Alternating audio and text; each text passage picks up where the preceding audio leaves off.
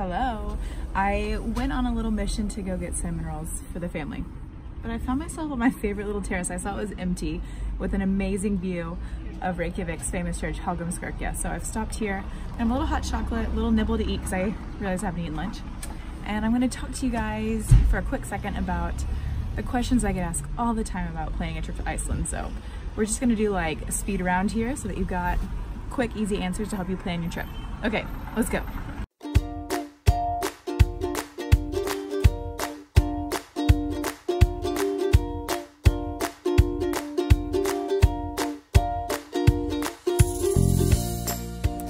This is the place where we always get our family picture.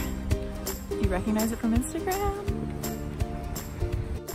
All right, the first question. What's the best time of year to come to see the Northern Lights? That's what everybody wants to know.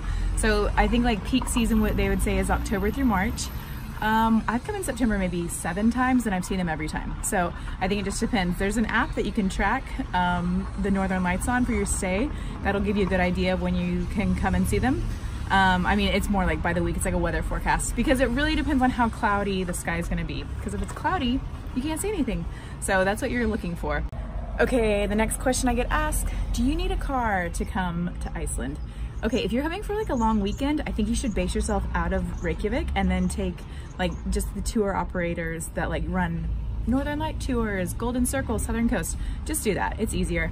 But if you're gonna be here for like 4 or 5 days longer, definitely rent a car because that's how you're gonna like see so much of the country. And the good news is, it's called the Ring Road because it's a ring around the country. That's the highway. So you can either go this way or that way. You're not gonna get lost. It's so easy. I would drive here. I have driven here. We do drive here. Now we typically do, like we're with groups, so we'll have a coach, but it's so easy to drive. And especially if you're gonna be more than like 2 people, it's just the price savings are gonna be way, way, way better if you have your own car. Okay, the next question I get asked is if you're traveling with a car, how do you do car seats here? So there's a few ways. One, if you rent a car, which I'd recommend, when you arrive to Keflavik, which is the main international airport, it's about an hour away from Reykjavik, you can like do Hertz, budget, whatever, and they have car seats you can rent there. Get one there. We've had transfers come in before, like take us in that have car seats. I've got that on my Iceland guide if you want that contact information. You can do that. You can't just get in a taxi though. Like, so in London, if you arrive to Heathrow, you can get in a taxi without a car seat for your kid and they'll drive you in. It's illegal here. So you do have to have a car seat figured out. So yeah, I would either bring yours if you're gonna rent a car, if you're up for the, you know, carrying it around, or I would plan to rent one. So one time I had them like Amazon to me, or like shipped here so that I had to transfer in, and then for some reason I had a car, so you could do that too if you want. Okay, the next question. Okay, the next question I get is the food expensive? Y'all, it's so expensive here, like it's stupid. We got pastries at a bakery that we loved the other day and we got 6 of them and 2 lattes and it was like 48 bucks. What? It's crazy. Or like if you're gonna go out to dinner, I would say at least $50 a person for an adult, at least. I mean, it is an island made out of kind of ice, so they don't have a lot of their own food. They do have greenhouses, but I mean, they just import a lot. So yeah, you're gonna pay for it. It's good quality though. So yeah, even the hot dogs are like lamb and good quality, but it is expensive. So what we do to combat that, or to save money, is we rent apartments and we cook a lot of our meals, like breakfast and lunch, and then typically we'll go out to dinner, or we typically do 1 meal out a day, and it saves a lot of money. I pack my own spices because they're like $5 a, you know, jar here, but they're cheaper if you buy them. Oh, there's the bills. Look, so like the food, it's expensive. I just paid $7 for this. Kind of a lot for a hot chocolate. But I mean, you've come all the way to Iceland, so in moments like this, when the weather's beautiful, when you find an empty balcony overlooking an amazing landmark, splurge a little bit. That's why I say, like, be cheap for some stuff, like breakfast that you don't care about, lunch, eat sandwiches, but then in those moments, don't be too cheap for $7 hot chocolate in front of Hallgrímskirkja. Just lean into that moment. All right, another big question. Footwear! I mean, I think I spend most of my time, not most, but a lot of my time on every travel consult talking about what shoes people should wear when they come to places, and Iceland especially freaks people out. So I would say, as our friend Johannes told us the other day, if you wear tennis shoes to like climb like on a glacier hike, you look like an idiot. But if you wear hiking boots to dinner in Reykjavik, you look like a tourist. So pack 2 pairs. So we typically have hiking boots for like the outdoorsy stuff, and then I'll wear shoes like this. Those are from Boden, just for walking around Reykjavik like a normal person. And it's February right now, so this is like pretty good weather. Last year when we were here, I mean, it was like a blizzard. But yeah, I would basically say pack things that are gonna be a bit more waterproof, and warm socks are crucial. But yeah, look cute sometimes, look practical the others. Okay, it got a little bit chilly, so I put my coat on. Okay, another question is, how young is too young with kids to Iceland? Honestly, I've taken my 2 youngest here when they were 8 weeks old. I think maybe one was 6 weeks old, I can't remember. But I mean, the only thing that you can't do is do the Blue Lagoon with them. And if you're gonna do like a glacier hike, I probably wouldn't wear my baby on a Baby Bjorn wearing crampons. Although I have done it into the glacier, like ice tunnels, so it just kind of depends. But I would say Iceland is the perfect place to bring your kid if you're wanting to get them like used to travel. They love kids here, they're used to them. It's like there's not a lot of fussy places. It's easy, they can run around. You don't have to pay admission for them to go in and see stuff because most of the sites are free. Like waterfalls don't cost money to go see. Okay, another thing people want to talk about is the food here. Okay, yes, it's expensive, you're gonna pay a lot, but it is good. It's not bad quality. Like when you're out on the ring road and stuff going to places, the only kind of options you'll have are N1, which is basically a gas station. Sometimes they'll have a Quizno in it, but they'll always have like a little grill. And I mean, you're gonna pay 30 bucks for a burger and fries and Coke, but it's not a bad burger and fry. Like the food quality, sometimes you feel like you're overpaying. But when you come to restaurants like this, I'm having like a tartane with goat's cheese and honey and pear. It's delicious. So in Reykjavik, there's so many good options. All of my travel guide, food is important to me. I would not let you guys down. So check out there and you'll find like more than enough restaurants to fill up your time here. Some cheap, some not. Basically every meal of the day is accounted for, so check it out. Another question, how do you save money here? Okay, so first of all, the flights are always pretty cheap here.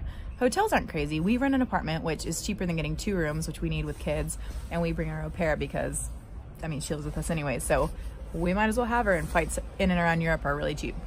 So we bring our au pair, but even still, for the 5 of us to come for an entire week on flights, I'm sorry, the 6 of us, it was 2,600 pounds. Like, that's pretty good. I got it on Expedia. So flights and hotel are never your problem. It's really food and like the Blue Lagoon. So those are the ways like you're gonna spend your money, so plan for it. And then the ways to save your money are bring your own food, buy it at the Bonus here, which is the grocery store. The sites like the waterfalls, all those things are free. You can go to cheaper pools. Obviously the local pools are a great cultural experience. They're literally like swimming pools that people go to every day here. It's like a total thing. It'll be the most Icelandic thing you do while you're here is going to a local pool.